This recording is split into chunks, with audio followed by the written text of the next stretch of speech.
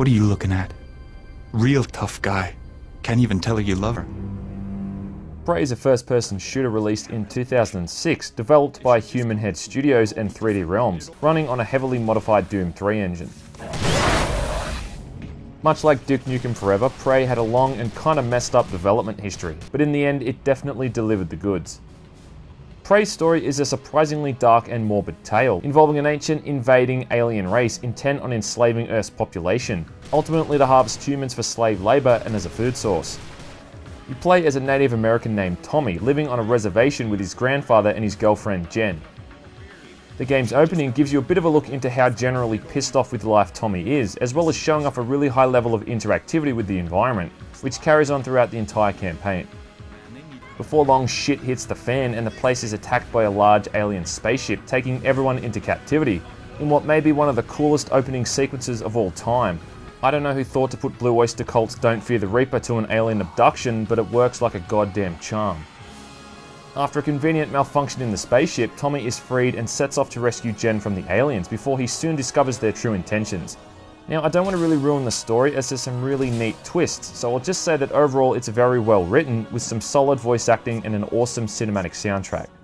It's also great to hear profanities used correctly for once. Oh, whoa, whoa, fucking hell! Yes! Let's see how you fuckers like it.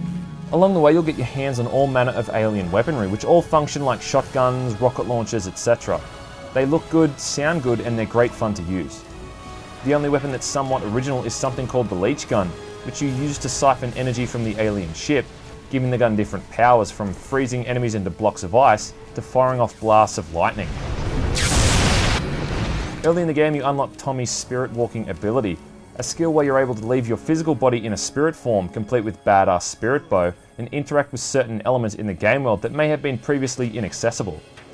Unlocking doors, opening force fields, and activating lifts, for instance. These are often highlighted by a spirit guide named Talon, Tommy's childhood pet. And that's pretty much the gameplay in a nutshell. You go from level to level, turning into spirit form here and there whilst just shooting lots of bad guys. Obviously you're going to die here and there, but Prey takes something of a different approach to death.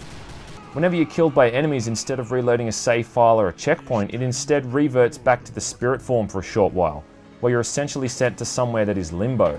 You've got maybe 10 or so seconds to shoot as many enemies as you can during this time, in a means to refill your health bar, before the game throws you right back into the action. In all honesty, I'm not the biggest fan of this gimmick. Sure, it's nice that you don't have to sit through a loading screen, but considering that you're most likely mashing the quick save button every 5 seconds anyway, it's often much easier and faster to do just that. Most of the time the game puts you right back in the exact same spot you were before you died, quite often with enemies in waiting. It would have been nice if they gave you temporary invulnerability or increased damage for a few seconds when you came back, but ultimately it's just more of a detriment than anything else. There's a reason why no one has copied this mechanic ever since Prey was released, because it sucks. Prey's real standout, however, is the level design. Throughout the game, you're frequently able to either defy gravity or modify it. Certain walkways enable you to literally walk up them, upside down or sideways around bends and over ledges. Electric pads in other areas can be shot to change the center of gravity entirely, causing the entire room to shift and spin as it realigns, and it looks cool as shit. These types of moments are frequent in the campaign and are really well designed. It's great fun to be in a gunfight with aliens on one of the walkways, for instance, and watch them succumb to gravity when they're killed, tumbling downwards. Along with this, the game also uses portals heavily in the layouts, walk in one end, come out another.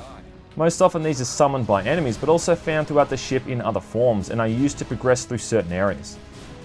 Considering the game is essentially a corridor shooter, these moments give the game a much needed breath of fresh air. Later in the game, you're also able to pilot a hovercraft and progress through some truly humongous environments. These are really impressive from a technical standpoint, especially considering the limited size and scope of some of the levels seen in Doom 3. And it really makes Prey something of a standout in the genre, as it's got such a great mix of the old and the new. Yeah, it can be pretty brutal at times, with certain enemies being able to kill you in one hit, but this is mostly just a matter of being aware of the warning signs for these attacks and simply avoiding them. I didn't know anyone who played Prey when it was originally released, and I think the reason it didn't cause that much of a splash was that it was decidedly old school, released at a time when old school shooters were pretty much in the weeds. Not that this means you shouldn't play it, in fact I can't think of any good reason to not recommend it, especially considering how polished the overall experience is. There's been a sequel in the works for years now which seems to be in development hell at the moment, but in the meantime, if you haven't played Prey, it really is worth checking out if you're after a dark, mature themed story with some solid shooting and creative level design.